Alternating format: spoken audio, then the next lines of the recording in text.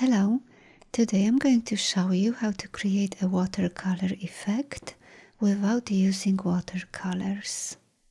First, set the fill to none and the stroke to a light pink. If you would like to use the same colors as I'm using, here are the color group values. Next, go to Brushes and click on the Brush Libraries menu. Select the bristle brush, then choose the bristle brush library. Now select the mop brush. Let's close both panels. Next, press the letter B for the paintbrush tool and create the outlines of a flower. Let's increase the stroke weight to 2 points. Switch to the paintbrush tool again and add more lines to fill in the shape. Change the color and repeat the process until it looks good to you.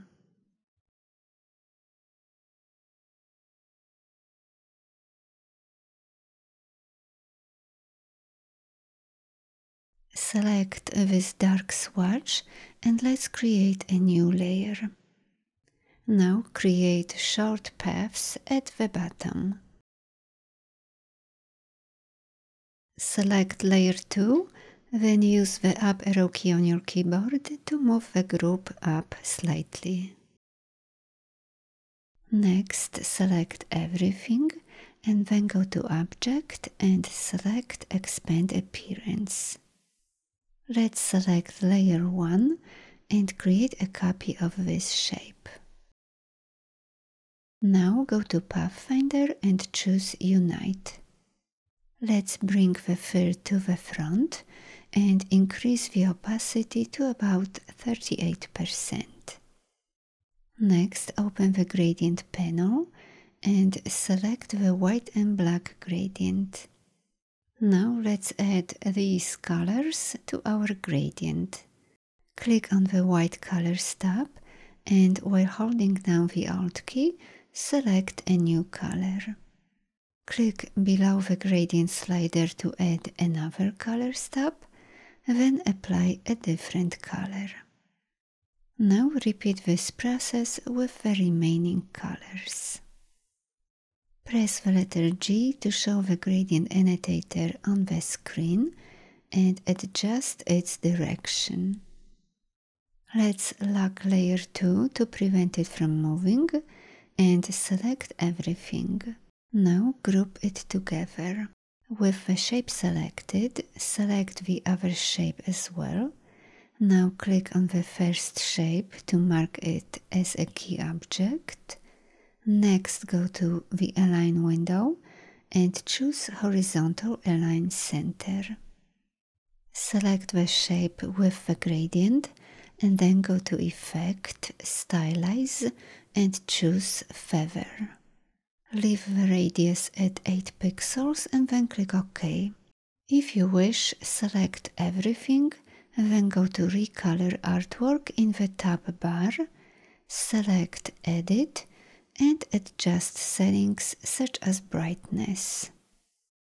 Let's unlock layer 2.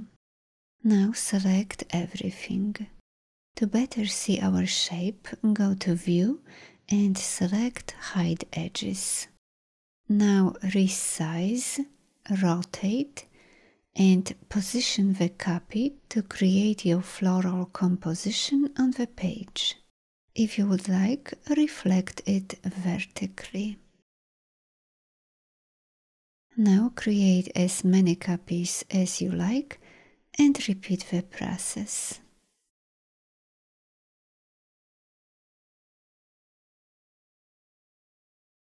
Let's create a new layer. Swap the fill and the stroke and choose this dark color. And draw a stem using the curvature tool. Let's move layer 3 below layer 2 and continue drawing additional stems.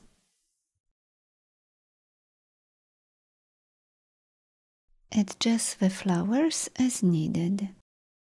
Select the layer with the stems And if you would like, adjust the stroke weight. Let's create a new layer for the background. Swap the fill and the stroke, bring the fill to the front and choose this color. Switch to the rectangle tool and draw a rectangle to cover the artboard. Next, go to Object, Path, Offset Path, change the offset to about -40, then click OK. Now select the larger rectangle and delete it. Select the remaining rectangle and then go to Effect, Artistic and choose Rough Pastels. Use these settings and then click OK.